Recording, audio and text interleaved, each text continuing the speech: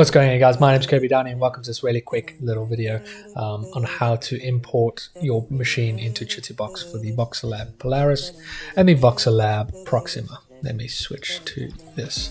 So I'm here in Chitubox and this is very, very simple to do. All you need to do is you go to settings, add a new printer, go through this list and you find Voxelab over there. Find the one that you've got, say okay. And you've got everything you need, including your profiles. Yeah, so that's all of your profiles there, ready and waiting. Now, if you cannot find Voxelab on there, let's remove that printer. Let's remove all my profiles as well. So I've got no profiles.